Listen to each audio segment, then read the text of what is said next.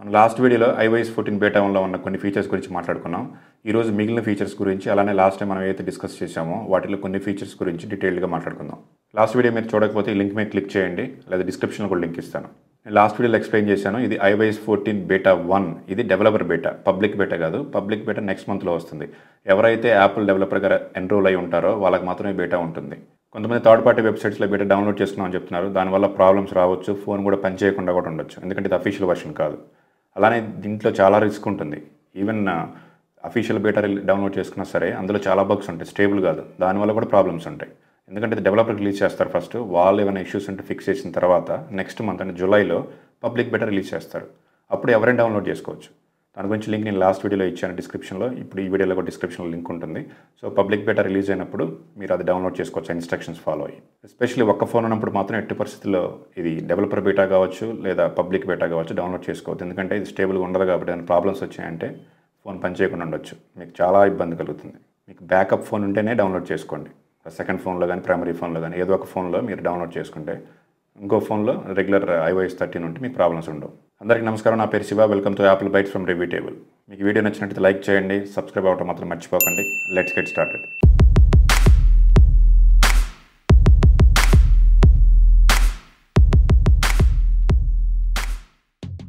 iOS 13లో మనం apps delete చేయాలన్నా లేదా హోమ్ స్క్రీన్లో మూవ్ చేయాలన్నా సరే మనం యాప్ మీద లాంగ్ ప్రెస్ చేసి పట్టుకున్నామంటే మనకి ఎడిట్ హోమ్ స్క్రీన్ ఆప్షన్ వస్తుంది. లేదా అంతేనే లాంగ్ ప్రెస్ చేసి పట్టుకున్నామంటే యాప్స్ విగిల్ అవుతాయి, అప్పుడు మనం మూవ్ చేసుకోవచ్చు. కానీ iOS 14లో ఇక్కడ ట్యాప్ చేసి హోల్డ్ చేసామంటే స్క్రీన్ మీద మనకి ఐకాన్స్ విగిల్ అవుతాయి. మనం మూవ్ చేసుకోవచ్చు ఐకాన్స్ని, లేదా డిలీట్ చేసుకోవచ్చు. మళ్ళీ ట్యాప్ చేసామంటే నార్మల్గా వస్తుంది. అలానే సెట్టింగ్స్లోకి వెళ్ళినప్పుడు మనం సబ్ మెన్యూస్లోకి వెళ్తున్నాం అనుకోండి. ఫర్ ఎగ్జాంపుల్ నేను ప్రైవసీలోకి వచ్చాను, తర్వాత నేను లొకేషన్ సర్వీసెస్కి వెళ్ళాను, తర్వాత నేను కిందకు వచ్చి మల్టిపుల్ ఆప్షన్స్ ఉంటాయి కదా, సబ్ మెన్యూలోకి వెళ్ళాను అనుకోండి. మళ్ళీ సిస్టమ్ సర్వీస్లోకి వెళ్ళాను. ఇక్కడికి వచ్చాక నేను మళ్ళీ వెనక్కి వెళ్ళాలంటే, ఫర్ ఎగ్జాంపుల్ నేను డైరెక్ట్గా సెట్టింగ్స్కి వెళ్ళాలంటే మనం డైరెక్ట్గా వెళ్ళాం. iOS 13లో మనం బ్యాక్ 2-3 సార్లు బ్యాక్ మీద ట్యాప్ చేస్తే కానీ వెళ్తాం. కానీ ఇక్కడ iOS 14లో ఉన్న ఆప్షన్ ఏంటంటే మనం బ్యాక్ మీద ట్యాప్ అండ్ హోల్డ్, మనం ఏదైతే పాత్ ఫాలో అయ్యి వచ్చామో ఆ పాత్ మనకు కనపడుతుంది. Location services, privacy, settings. So మనం ఎక్కడ కావాలంటే అక్కడికి డైరెక్ట్గా వెళ్ళొచ్చు. సో iOS 14 నాకు బాగా నచ్చిన హ్యాండీ ఫీచర్ ఏంటంటే బ్యాక్ ట్యాప్. అంటే ఇది ఓన్లీ కొన్ని ఫోన్స్లోనే ఉంది. ఐఫోన్ SE 2లో లేదు. 10R, 10s Max, 10s అలానే 11 Pro, 11 Pro Maxలో ఉంటుందని అనుకుంటున్నాను. 10Rలో అయితే ఈ ఫీచర్ ఉంది. మనం సెట్టింగ్స్లోకి వచ్చి యాక్సెసిబిలిటీలో టచ్ మీద ట్యాప్ చేసామంటే కిందకి వచ్చామంటే మన బ్యాక్ ట్యాప్ అని ఉంటుంది. ఇక్కడ డబుల్ ట్యాప్ అనేది, ట్రిపుల్ ట్యాప్ అని ఉంది. డబుల్ ట్యాప్ మీద ట్యాప్ చేసి మనం ఏ యాక్షన్ పర్ఫామ్ చేయాలి మనం వెనకాల ట్యాప్ చేసినప్పుడు 2 సార్లు ట్యాప్ చేస్తే మన స్క్రీన్ షాట్ ఎనేబుల్ చేసుకుందాం అనుకున్నాం. అలానే ట్రిపుల్ ట్యాప్లో యాప్స్ ఫీచర్. ఇప్పుడు ఏమవుతుందో చూద్దాం. నేను 2 సార్లు ట్యాప్ చేశానంటే స్క్రీన్ షాట్ వచ్చింది చూడండి. Just simple tap, screen shot. అలానే 3 టైమ్స్ నేను ట్యాప్ చేశానంటే 1, 2, 3 యాప్స్ ఫీచర్. సో ఇది చాలా హ్యాండీగా ఉంటుంది మన స్క్రీన్ షాట్ తీసుకోవాలన్నా. కాకపోతే వాడు గుర్తుపెట్టుకోండి, నేను ట్రై చేసి నాకు జరిగింది ఏంటంటే నేను డబుల్ ట్యాప్ స్క్రీన్ షాట్ పెడితే మనకు చాలాసార్లు యాక్సిడెంట్లుగా మనం ట్యాప్ చేస్తాం తెలియకుండా. సో స్క్రీన్ షాట్ అయితే మాత్రం 3 ట్యాప్స్ పెట్టుకుంటే మంచిది. మీ ఇష్టం, మీ చాయిస్, ఏది కావాలంటే అది చూస్ చేసుకోవచ్చు. అలానే మెసేజెస్లో కొన్ని ఫీచర్స్ ఉన్నాయి. మనం మెసేజెస్కి వెళ్ళినప్పుడు ఇక్కడ చూడొచ్చు, ఈ స్క్రీన్ కొత్తగా ఉంటుంది. All messages, known senders, unknown senders, transactions, promotions and junk అని ఉంటుంది. ఇవి మనం ఫిల్టర్ చేసుకోవచ్చు. మనకు వచ్చే మెసేజెస్ని ఎలా చూడాలి, ఎలా మనం సపరేట్ చేసుకొని చూడాలనేది మనకు ఆప్షన్ ఉంటుంది. ఇక్కడ మన ఫైనాన్షియల్ రిలేటెడ్ ట్రాన్సాక్షన్స్ అన్నీ కూడా ట్రాన్సాక్షన్లో కనపడతాయి, బ్యాంక్ రిలేటెడ్ ట్రాన్సాక్షన్స్ అన్నీ కూడా. అలానే ప్రమోషన్స్ మేము ట్యాప్ చేసామంటే మనకి ఏవైతే మార్కెటింగ్ ఉంటాయో అవన్నీ ఇక్కడ కనపడతాయి. అలానే మన కాంటాక్ట్లో యాడ్ చేసుకున్న వాళ్ళ దగ్గర నుంచి మన మెసేజెస్ వస్తే అన్నోన్ సెండర్స్ అని ఉంటుంది ఇక్కడ. అలానే మన కాంటాక్ట్స్ దగ్గర నుంచి మెసేజెస్ వస్తే నోన్ సెండర్స్ మీద ట్యాప్ చేస్తే మెసేజెస్ కనపడతాయి. నేను మెసేజెస్ని పైన పిన్ చేశాను కాబట్టి పైన కనపడుతున్నాయి. ఆల్ మెసేజెస్ చూడాలంటే మొత్తం కనపడతాయి ఒకేసారి. ఈ ఆప్షన్స్ ఎనేబుల్ చేసుకోవాలంటే సెట్టింగ్స్లోకి వెళ్ళి మెసేజెస్లో ఇక్కడ మనకు కనపడుతుంది ఆప్షన్ చూడండి, అన్నోన్ అండ్ స్పామ్. దాని మీద ట్యాప్ చేసామంటే ఇది ఫిల్టరింగ్ అనమాట.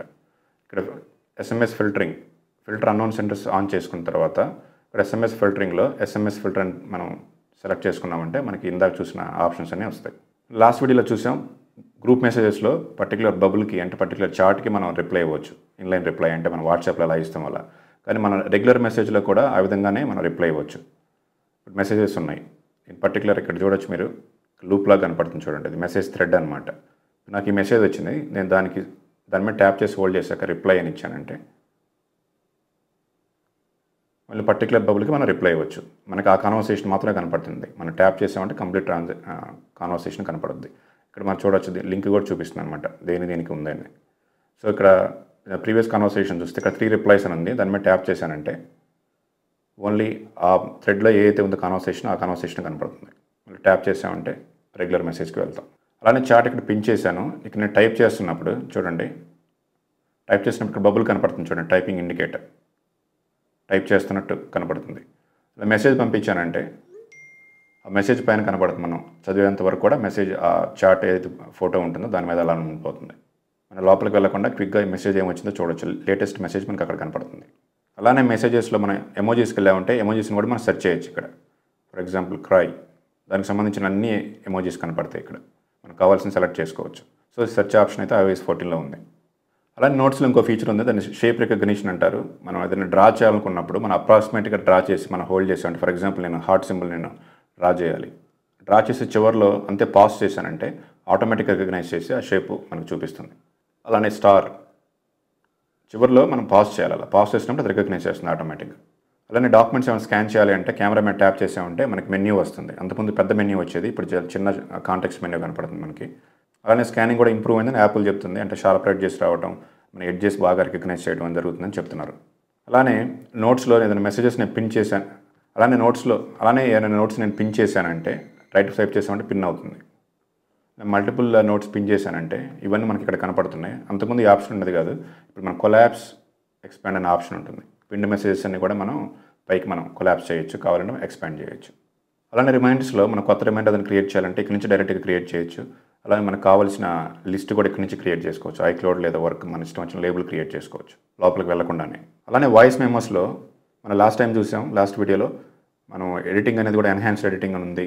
తర్వాత మన ట్రిమ్మింగ్ ఆప్షన్స్ కూడా ఉన్నాయని. సో అలానే కొన్ని ఆప్షన్స్ ఉన్నాయి. ఇప్పుడు మనం రికార్డింగ్స్ అనేవి ఉన్నాయి. వీటిని మనం ఏదైనా ఫోల్డర్లో సేవ్ చేసుకోవాలనుకుంటే ఎడిట్ మీద ట్యాప్ చేసి మనకు కావాల్సిన రికార్డింగ్స్ సెలెక్ట్ చేసుకొని ఇక్కడ మూవ్ అని ఉంది, మూవ్ మీద ట్యాప్ చేసామంటే ఫోల్డర్ నేమ్ అడుగుతుంది. సో మనం ఫోల్డర్లో మనం సేవ్ చేసుకోవచ్చు. అలానే ఏదైనా రికార్డింగ్స్ డిలీట్ అయిన తర్వాత అవన్నీ కూడా రీసెంట్లీ డిలీటెడ్ దాంట్లో మనకి కనపడతాయి, అవన్నీ డిలీట్ చేసుకోవచ్చు.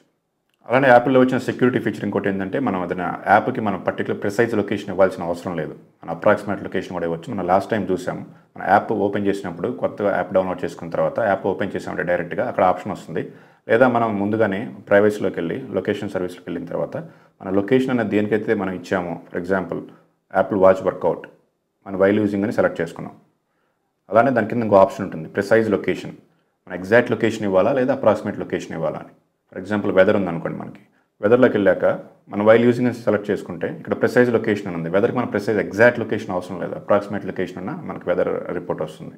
ఈ విధంగా మనం ఏ యాప్స్కి ప్రిసైజ్ లొకేషన్ ఇవ్వాలి, వేటికి అప్రాక్సిమేట్ లొకేషన్ ఇవ్వాలని మనం చూస్ చేసుకోవచ్చు ఇక్కడే.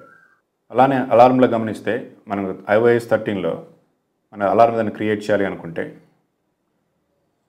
ఇక్కడ చూడొచ్చు మీరు, మనం ఇట్లా స్క్రాల్ చేస్తాం, అవర్స్ కానీ మినిట్స్ కానీ లేదా AM PM మనం ఇట్లా స్క్రాల్ చేసి చూస్ చేసుకోవచ్చు. అలానే iOS 14లో అలారం ఏదైనా కొత్తది క్రియేట్ చేయాలన్నా ఎడిట్ చేయాలన్నా మనం ఎడిట్ మీద ట్యాప్ చేసి అలారంకి వచ్చామంటే ఇక్కడ మనకి స్క్రోలింగ్ ఆప్షన్ లేదు.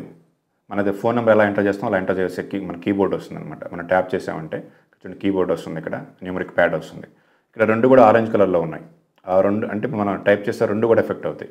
అలా కాకుండా ఫర్ ఎగ్జాంపుల్ చూడండి, అలా కాకుండా ఓన్లీ హవర్సే మార్చాలి అంటే ఏదైతే ఆరెంజ్ కలర్లో ఉందో అది చేంజ్ అవుతుంది అనమాట. అలానే మినిట్స్ మీదకి వచ్చామంటే మినిట్స్ మీద చేంజ్ చేసుకోవచ్చు. అలానే కెమెరా యాప్లో మన ఓల్డర్ ఫోన్స్ కూడా కొన్ని ఆప్షన్స్ ఇచ్చారు iOS 14లో. మనం రెజల్యూషన్ చేంజ్ చేసుకోవాలన్నా లేదా ఫ్రేమ్స్ పర్ సెకండ్ చేంజ్ చేసుకోవాలన్నా సరే మనం ఓన్లీ iPhone 11, 11 Pro, 11 Pro Maxలో మాత్రమే మనం ఇక్కడ డైరెక్ట్ కెమెరా ఆన్ చేశాక ఇక్కడ చేంజ్ చేసుకోవచ్చు. అలానే కెమెరా యాప్లో ఓల్డర్ ఫోన్స్ కూడా కొన్ని ఫీచర్స్ ఇచ్చారు. అవి ఆల్రెడీ iPhone 11, 11 Pro, 11 Pro Maxలో ఉన్నాయి. మనం కెమెరా ఓపెన్ చేశాక మనం రెజల్యూషన్ కానీ లేదా HD కావాలా లేకపోతే 4K కావాలా లేదా 30 FPS 60 FPS అనేది మనం ఇక్కడే చూస్ చేసుకోవచ్చు. మిగతా ఫోన్లో అయితే మన సెట్టింగ్స్లోకి మనం చూస్ చేసుకోవాల్సి ఉంటుంది. ఇప్పుడు మనం ఇది iOS 13 మనకి ఇక్కడ ఆప్షన్ లేదు. అదే మనం ఇక్కడికి వచ్చామంటే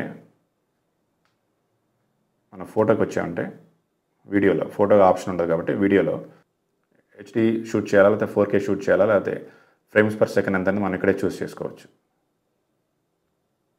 అలానే లాస్ట్ వీడియోలో ఒక ఫీచర్ ఎక్స్ప్లెయిన్ చేశాను. కెమెరా యాప్లో ఇట్లా మనం పైకి స్వైప్ చేసామంటే ఇక్కడ ఆప్షన్స్ వస్తాయి. మన ఆటో ఎక్స్పోజర్ని మనం ఫిక్స్ చేసుకొని ఫోకస్ మార్చుకోవచ్చు. ఫర్ ఎగ్జాంపుల్ నేను ఎక్స్పోజర్ ఇంత పెట్టుకొని నేను ఫోకస్ ఎక్కడ మార్చినా సరే ఎక్స్పోజర్ అనేది మారదు, ఇది కాన్స్టెంట్గా ఉండిపోతుంది. నేను iPhone 10 కూడా iOS 14 ఇన్స్టాల్ చేశాను, ఎందుకంటే కొన్ని ఫీచర్స్ అనేవి కొన్ని ఫోన్స్లో మాత్రమే ఉన్నవి. ఇక్కడ గమనిస్తే మీరు ఈ ఆప్షన్ అనేది iPhone 10 లేదు. మనం పైకి స్వైప్ చేశాక ఆటో ఎక్స్పోజర్ అనేది లేదు, ఇక్కడ వచ్చిన ఆప్షన్ ఇక్కడ లేదు, ఓన్లీ అదొక్కటే మిస్ అవుతుంది. ఇది iPhone SE 2. ఈ ఫీచర్ వచ్చేసి iPhone 11లో ఉంది, 11 Pro Maxలో ఉంది, కానీ ఇందులో లేదు iPhone 10 ఎందుకంటే ఇందులో A13 ప్రాసెసర్ లేదు. అలానే సెట్టింగ్స్లో మన కెమెరాకి వెళ్ళామంటే ఒక ఆప్షన్ ఉంది, మీకు లాస్ట్ టైం చూపించాను. కెమెరాకి వెళ్ళాక మిర్రర్ ఫ్రంట్ కెమెరా అని ఒక ఆప్షన్ ఉంది, ఇక్కడ చూడొచ్చు మీరు, మిర్రర్ ఫ్రంట్ కెమెరా. సో దేనికై ఉండొచ్చు అనేది ఒక రూమర్ ఏంటంటే iPhone 12 సిరీస్ వచ్చినప్పుడు ఆ ఫోన్స్లో మనం ఫోటో తీస్తున్నప్పుడు నార్మల్గా మనం కెమెరా ఆన్ చేసి రియర్ కెమెరాతో ఫోటో తీసేటప్పుడు మనం ఆప్షన్ కనుక ఆన్ చేసుకుంటే మిర్రర్ ఫ్రంట్ కెమెరా అని, మన ఫ్రంట్ కెమెరాలో కూడా ఏం కనపడుతుందో అది కూడా కనపడుతుంది ఇక్కడ. అంటే 2 కెమెరాల నుంచి ఒకేసారి ఫోటో తీసుకోవచ్చు. ఎందుకంటే ఇప్పుడు ఆ సెట్టింగ్ ఆన్ చేసినా కూడా మన కెమెరా ఎటువంటి చేంజ్ లేదు, దానికి ఖచ్చితంగా పర్పస్ ఉంటుంది. iPhone 12లో వస్తుందని నేను ఎక్స్పెక్ట్ చేస్తున్నాను. సో ఫ్రంట్ కెమెరాతోటి రియర్ కెమెరాతోటి ఒకేసారి మనం ఫోటో తీసుకోవచ్చు. అలానే iPhone 11 Pro, 11 Pro Maxలో ఎవరికైతే నైట్ మోడ్ ఆప్షన్ ఉందో వాళ్ళకి మంచి ఫీచర్ ఒకటి వచ్చింది. ఇక్కడ చూడొచ్చు మీరు, నేను ఒకవేళ ఇలా కెమెరా పెట్టి ఫోటో తీస్తుంటే ఇక్కడ 2 ప్లస్ మార్క్స్ కనపడుతున్నాయి కదా, ఎల్లో అను వైట్, అది లెవెల్ అయిందా లేదా మనకు చూపిస్తుంది అనమాట. అలానే నైట్ మోడ్ తీసేటప్పుడు 11 Pro, 11 Pro Maxలో ఆ 2 క్రాస్ ఎయిర్స్ కూడా జైరోస్కోప్ యూస్ చేసుకొని మనకు కనపడతాయి. దాన్ని బట్టి మనం అలైన్ చేసుకోవచ్చు కెమెరాని. అలానే నైట్ మోడ్ ఉన్న కెమెరాలో మన ఫోటో తీసేటప్పుడు iOS 13 వరకు కూడా నైట్ మోడ్ క్యాప్చర్ చేస్తుంటే మన ఫోటో టైం పడుతుంది ఆ ఫోటో రావడానికి. సో మనం క్యాన్సిల్ చేయలేము, ఫోటో వచ్చేంత వరకు క్యాన్సిల్ చేయలేము. కానీ iOS 14లో నైట్ మోడ్లో ఆ ఫోటో ప్రాసెసింగ్ అయ్యేటప్పుడే కావాలంటే క్యాన్సిల్ చేసుకోవచ్చు. అలానే కెమెరాలో ఇంకో ఫీచర్ ఏంటంటే మనం ఫోటో షట్టర్ ఉంది కదా, షట్టర్ని మనం ఇట్లా హోల్డ్ చేసి డ్రాగ్ చేసామంటే వీడియో మోడ్కి వెళ్ళిపోతాం, వీడియో క్యాప్చర్ అయిపోతుంది. క్విక్గా కావాలంటే దీన్ని క్విక్ టేక్ వీడియో అంటారు. అలానే మనం లెఫ్ట్కి స్వైప్ చేసామంటే ఇట్లా బస్ట్ ఫోటోస్ వచ్చేస్తాయి. వీటికి షార్ట్ కట్ ఏంటంటే మనం వాల్యూమ్ అప్ బటన్ ఉంది, మనందరికీ తెలుసు, వాల్యూమ్ అప్ బటన్ని ప్రెస్ చేసామంటే ఫోటో వస్తుంది. కానీ కింద బటన్ని అంతే హోల్డ్ చేసి పట్టుకుంటే ఇప్పుడు ఈ ఫీచర్ ఏంటంటే క్విక్ టేక్ వీడియో, మన వీడియో తీసుకోవచ్చు, వదిలేమంటే మళ్ళీ ఫోటోలోకి వచ్చేస్తుంది. అలానే ఇంకోటి ఆప్షన్ ఏంటంటే వాల్యూమ్ అప్ బటన్ని కంటిన్యూస్గా ప్రెస్ చేస్తుంటే బస్ట్ ఫోటోస్ వస్తాయి. అదే మన iOS 13లో ఈ ఫోన్ తీసుకుంటే మనకు ఆ ఫీచర్ అయితే ఉండదు, ఒక్క ఫోటో మాత్రమే వస్తుంది, స్లోగా వస్తుంది అనమాట. కానీ ఇక్కడ తీసామంటే మనం చాలా ఫాస్ట్గా బస్ట్ ఫోటోస్ వస్తాయి. సో ఇది 10s నుంచి మనకి అన్ని ఫోన్స్లో కూడా ఉంది, 10s, 10s Max, 10R, అలానే iPhone 11, 11 Pro, 11 Pro Maxలో ఈ ఫీచర్ ఉంది. అలానే ఎయిర్పాడ్స్ యూస్ చేస్తుంటే ఎవరైనా ఎయిర్పాడ్స్ మనం ఛార్జింగ్ పెట్టినప్పుడు అది కంప్లీట్ ఛార్జ్ అయినప్పుడు మనకు నోటిఫికేషన్ కూడా వస్తుంది ఎయిర్పాడ్స్ కంప్లీట్లీ ఛార్జ్ అయ్యాయని. అలానే ఎవరైనా ఎయిర్పాడ్స్ ప్రో యూస్ చేస్తుంటే వాళ్ళకి స్పేషల్ ఆడియో అని కొత్త ఫీచర్ వస్తుంది, అంటే సరౌండ్ సిస్టమ్ లాగా ఉంటుంది. సో సౌండ్ క్వాలిటీ చాలా బాగుంటుందని యాపిల్ చెప్తుంది. అలానే iOS 14లో ఎయిర్పాడ్స్ కొన్ని ఫీచర్ ఏంటంటే మనం ఒక డివైస్ కనెక్ట్ అయ్యి ఎయిర్పాడ్స్ లేదని వింటుంటే మనం వేరే డివైస్ కనుక మనం స్విచ్ అయ్యామంటే ఆటోమేటిక్గా ఎయిర్పాడ్స్ కూడా ఆ డివైస్కి కనెక్ట్ అయిపోతాయి ఆటోమేటిక్గా. అలానే ఏదైనా కాంటాక్ట్కి వెళ్ళామంటే మనకి ఇక్కడ లేబుల్స్ కూడా మారిపోయాయి, కొత్త డిజైన్ కనపడుతుంది. ఇక్కడ మనం ఒకవేళ నెంబర్కి ఏదైనా కాల్ చేయాలంటే దాని మీద ట్యాప్ చేసినప్పుడు మనకి ఆప్షన్ వస్తుంది, చిన్న మెన్యూ వస్తుంది, మొబైల్ అలానే వాట్సాప్ మీద ట్యాప్ చేసామంటే వాట్సాప్ కాల్ కూడా ఇక్కడ నుంచి డైరెక్ట్ చేయొచ్చు, వాట్సాప్ వీడియో కాల్ కూడా ఇక్కడ నుంచి యాక్సెస్ చేయొచ్చు. సో ఇంకో సెక్యూరిటీ ఫీచర్ ఏంటంటే మనం ఏదైనా మైక్రోఫోన్ కానీ కెమెరాని కానీ ఏదైనా యాప్ యూస్ చేస్తుంటే మనకి ఇక్కడ పైన ఇండికేటర్ వస్తుంది. నేను మైక్రోఫోన్ యూస్ చేస్తున్నాను అంటే ఆడియో రికార్డ్ చేస్తున్నాను, ఇక్కడ చూడొచ్చు మీరు ఆరెంజ్ కలర్లో డాట్ కనపడుతుంది. సో మైక్రోఫోన్ అనేది యూజ్ అవుతున్నట్టు. నేను యూస్ చేశాను, లేకపోతే మనం ఎవరికి నచ్చినప్పుడు యూస్ చేశారు. మనం ఒకసారి కంట్రోల్ సెంటర్లో కింద స్వైప్ చేసామంటే చూడండి ఇక్కడ వాయిస్ మెమోస్, ఈ మైక్రోఫోన్ని ఏది యూస్ చేసిందని మనకు చూపిస్తుంది. ఇక్కడ వాయిస్ మెమోస్ రీసెంట్గా వాయిస్ మెమోస్ మైక్రోఫోన్ యూస్ చేసిందని. అలానే కెమెరా మనం ఓపెన్ చేసామంటే కెమెరాని ఏదైనా యాప్ యూస్ చేస్తుంటే ఈ విధంగా గ్రీన్ డాట్ వస్తుంది. అలానే మనం కంట్రోల్ సెంటర్ ఇట్లా కిందకి స్వైప్ చేసామంటే camera recently, so camera app use చేసింది. అలానే ఏదైనా వాట్సాప్ కానీ ఏదైనా యూస్ చేసామంటే ఫేస్ టైం కానీ ఏ యాప్ యూస్ చేసింది ఇక్కడ మనకు చూపిస్తుంది. లాస్ట్ టైం మనం సౌండ్ రికగ్నిషన్ గురించి మాట్లాడుకున్నాం. అది ఎనేబుల్ చేయాలంటే సెట్టింగ్స్లోకి వెళ్ళి మనం యాక్సెసిబిలిటీ మీద ట్యాప్ చేసి కింద స్వైప్ చేసామంటే సౌండ్ రికగ్నిషన్ ఉంటుంది. మనది ఆన్ చేసిన తర్వాత సౌండ్స్ మీద ట్యాప్ చేస్తే మనకి ఈ సౌండ్స్ ఉంటాయి. సో ఇది ఏం చేస్తుందంటే మనం లాస్ట్ టైం అనుకున్నాం ఎందుకు పెట్టారు ఈ ఫీచర్ అనేది మనకి ఫ్యూచర్లో కానీ తెలియదు అని. ఇక్కడ మన సౌండ్ రికగ్నిషన్ ఆన్ చేసామంటే మనం ఏదైతే సౌండ్ సెలెక్ట్ చేసుకున్నామో అవి వచ్చినప్పుడు మనకి నోటిఫికేషన్ వస్తుంది. ఇదేంటంటే యాక్సెసిబిలిటీ, అంటే ఎవరికన్నా హియరింగ్ ఇంపైర్మెంట్ ఉంటే, అంటే డిజేబిలిటీ ఉంటే, వినలేకపోతుంటే, ఎవరైనా డోర్ నాక్ చేసినా, సైరన్స్ వచ్చినా సరే, ఫైర్ అలారం కావచ్చు, ఏదైనా పెద్ద సౌండ్ వచ్చినప్పుడు వాటర్ కానీ లేకపోతే డాగ్స్ అరుస్తున్నా సరే, కొన్ని సౌండ్స్ ఉన్నాయి. ఎప్పుడైతే ఆ సౌండ్స్ రికగ్నైజ్ చేస్తుందో మనకి ఇక్కడ నోటిఫికేషన్ వస్తుంది. సో వాళ్ళకి బయట యాక్చువల్గా ఆ సౌండ్స్ వచ్చినప్పుడు అర్థం కాకపోవచ్చు, వినపడకపోవచ్చు. సో ఫోన్ కనుక యూస్ చేస్తున్నా లేదా వాచ్ కానీ యూస్ చేస్తున్నా మనకి నోటిఫికేషన్ అనేది వస్తుంది. అది ఎలా ఉంటుంది చూడండి ఇక్కడ, siren, A sound has been recognise that may be a siren. So దీనివల్ల వాళ్ళకి తెలుస్తుంది అనమాట. ఇది హియరింగ్ ఇంపైర్మెంట్ అనేది చాలా యూస్ఫుల్ ఈ ఫీచర్. లాస్ట్ టైం మనం యాప్ లైబ్రరీ ఎనేబుల్ చేయాలనుకున్నప్పుడు మల్టిపుల్ స్క్రీన్స్ ఉన్నాయంటే మనం వాటిని అన్నింటినీ కూడా మనం డీసెలెక్ట్ చేసుకొని ఓన్లీ ఒక స్క్రీనే పెట్టుకొని మిగతావన్నీ కూడా మన యాప్ లైబ్రరీలో కనబడేటట్టు ఎలా చేయాలో చూసాం. నేను అప్పుడు SC2లో చూపించినప్పుడు ఓన్లీ 2 స్క్రీన్సే ఉన్నాయి. ఇక్కడ చూస్తే మీరు 6 to 7 స్క్రీన్స్ ఉన్నాయి నా ఫోన్లో. ఈ ఫోన్లో అది ఎలా ఎనేబుల్ చేయాలో చూద్దాం. ప్రెస్ అండ్ హోల్డ్ చేసామంటే ఇక్కడ మనకి ఇక్కడ ఐకాన్ వస్తుంది. దాని మీద ట్యాప్ చేస్తే మనకి ఇక్కడ ఉన్న స్క్రీన్స్ అన్నీ కనపడతాయి. నేను మల్టిపుల్ స్క్రీన్స్ సెలెక్ట్ చేసుకుంటే నార్మల్గా అయితే మనకు అన్ని స్క్రీన్స్ కనపడతాయి. ఓకే, ఇప్పుడు నేను డన్ మీద ట్యాప్ చేశానంటే ఇక స్క్రీన్స్ అన్నీ కనపడుతున్నాయి. యాప్ లైబ్రరీ అనేది చివరిలో కనపడుద్ది మనకి. సో మనకు కావాల్సిన యాప్స్ అన్నీ కూడా మన హోమ్ స్క్రీన్ మీద పెట్టుకొని లేదా ఫస్ట్ ఆర్ సెకండ్ స్క్రీన్లో పెట్టుకొని మనం ఇట్లా ట్యాప్ అండ్ హోల్డ్ చేసి దాన్ని మళ్ళీ ట్యాప్ చేసామంటే ఇవన్నీ డీసెలెక్ట్ చేసుకోవచ్చు. క్లటరీగా ఉండదన్నమాట. ఇప్పుడు ట్యాప్ చేశానంటే దాని మీద నెక్స్ట్ యాప్ లైబ్రరీ వస్తుంది. ఇక్కడ నుంచి చూస్ చేసుకోవచ్చు. అలానే సఫారీలో వెబ్ పేజ్లో ట్రాన్స్లేషన్ ఉంటుందని చెప్పారు మనకి WWDCలో. ఆప్షన్ అయితే ఇక్కడ ఉండాలి. ఇక్కడ ఉన్నట్టు చూపించారు కానీ అది ఇంకా రాలేదు. నెక్స్ట్ బేటాస్లో రావచ్చు. అది కూడా కొన్ని లాంగ్వేజ్కి మాత్రమే మనకి అది అవైలబిలిటీ ఉంటుంది. అలానే iOS 14లో ఇండియాకి కొన్ని స్పెషల్ అప్డేట్స్ ఉన్నాయి. అవేంటో చూద్దాం. మనం జనరల్లోకి వెళ్ళామంటే ఇక్కడ ఫాంట్స్ మీద ట్యాప్ చేసామంటే కొన్ని ఫాంట్స్ కనపడతాయి చూడొచ్చు ఇక్కడ. అదే మనం iOS 13 ఫోన్లోకి వెళ్తే జనరల్లోకి వెళ్ళామంటే ఇక్కడ కూడా ఫాంట్స్ అని ఉంటుంది. ఫాంట్స్ మీద ట్యాప్ చేస్తే ఇక్కడ ఏముండవు, నో ఫాంట్స్ ఇన్స్టాల్డ్. కానీ ఇక్కడ చూసామంటే మనకి కొన్ని ఫాంట్స్ కనపడుతున్నాయి. కొన్ని తెలుగు ఫాంట్స్ కూడా ఉన్నాయి. బాలు తమ్ముడు అంట. అలానే ఇక్కడ టైరో తెలుగు అని ఉంది. అలానే డిఫరెంట్ లాంగ్వేజెస్ కూడా ఉన్నాయి. దీని మీద ట్యాప్ చేసినప్పుడు మనకి ఆ ఫాంట్స్ రెగ్యులర్ స్టైల్ ఎలా ఉంది, ఇటాలిక్ స్టైల్ ఎలా ఉందో చూపిస్తుంది. కానీ డౌన్లోడ్ చేయడానికి మాత్రం ఆప్షన్ లేదు. మరి నెక్స్ట్ బేటాస్లో వస్తుందో ఇదైతే నాకు అర్థం కాలేదు ఎలా ఇన్స్టాల్ చేసుకోవాలనేది. మామూలుగా ఇక్కడ బటన్ ఉంటుంది, అది ట్యాప్ చేస్తే డౌన్లోడ్ అయిపోతుంది. కానీ గుర్తుపెట్టుకోండి, చాలామంది అడుగుతున్నారు ఫాంట్స్ అనేది ఎలా ఇన్స్టాల్ చేసుకోవాలి ఐఫోన్లో అని. iOS 13 నుంచి మన కస్టమ్ ఫాంట్స్ కూడా అలా చేస్తున్నారు. కాకపోతే మన సిస్టంలో ఏం ఫాంట్స్ ఉన్నాయో ఆ ఫాంట్స్ అయితే చేంజ్ చేయలేం. సిస్టమ్ మెన్యూస్లో కానీ ఎక్కడా సరే. ఫర్ ఎగ్జాంపుల్ మనం ఏదైనా డాక్యుమెంట్స్లో కానీ మెయిల్స్లో కానీ యూస్ చేసుకోగలం. అలానే మనం సిస్టమ్ ఫాంట్స్ అయితే చేంజ్ చేయలేం. మనం ఆ ఫాంట్స్ కింద డౌన్లోడ్ చేసుకోగలిగితే నెక్స్ట్ బేటాలో అట్లీస్ట్ మనం ఏదైనా వర్డ్ డాక్యుమెంట్ కానీ ఏదైనా సరే మనం యాపిల్ డాక్యుమెంట్స్ కానీ లేదా మైక్రోసాఫ్ట్ డాక్యుమెంట్స్ కానీ యూస్ చేసేటప్పుడు మనం టైప్ చేసేటప్పుడు మనం ఇక్కడ ఫాంట్స్ సెలెక్ట్ చేసుకోవచ్చు. ఇక్కడ చాలా ఫాంట్స్ ఉంటాయి. దానికి మాత్రం ఉపయోగపడుతుంది. అలానే మీకు చార్ట్ చేసేటప్పుడు ఫాంట్స్ కావాలి అనుకుంటే మేబీ ఈ ఫాంట్స్ కూడా ఉపయోగపడచ్చేమో, అది డౌన్లోడ్ చేసుకుంటే ఐఎమ్ నాట్ షూర్. బట్ మీకు వేరే థర్డ్ పార్టీ ఫాంట్స్ కావాలంటే మీరు యాప్ స్టోర్కి వెళ్ళి డౌన్లోడ్ చేసుకోవాల్సిందే. ఏదైనా ఫాంట్స్ పెయిడ్ యాప్స్ ఉంటాయి, ఫ్రీ యాప్స్ ఉంటాయి. అలానే ఇండియాకి వచ్చిన ఇంకో అప్డేట్ ఏంటంటే సిరి అండ్ సెర్చ్. యాప్లో ఏం చెప్తుందంటే ఇక్కడ సిరి వాయిస్ ఉంది కదా, మన లాంగ్వేజ్ ఇంగ్లీష్ ఇండియా సెలెక్ట్ చేసుకున్న తర్వాత సిరి వాయిస్కి వచ్చినప్పుడు ఇండియన్ చూస్ చేసుకున్న తర్వాత యాక్సెంట్ ఇక్కడ వాయిసెస్ ఉన్నాయి కదా, మేల్ వాయిస్, ఫిమేల్ వాయిస్, కొత్త వాయిసెస్ కూడా డౌన్లోడ్ చేసుకోవచ్చు అని చెప్తుంది. కానీ ఆప్షన్ ఇక్కడ కనపడలేదు. మేము నెక్స్ట్ బీటాస్లో రావచ్చేమని ఎక్స్పెక్ట్ చేస్తున్నాను.